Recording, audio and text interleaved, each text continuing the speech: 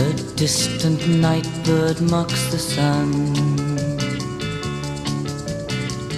I wake as I have always done,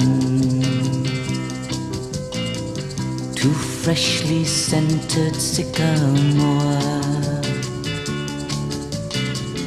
and cold bare feet on hardwood floor.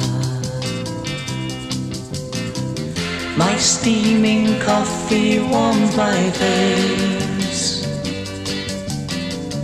I'm disappointed in the taste, but there's a peace the early brings,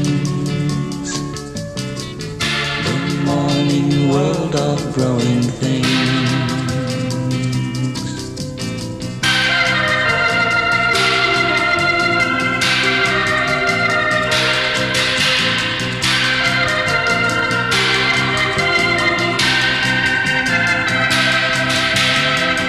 I feel the moments hurry on.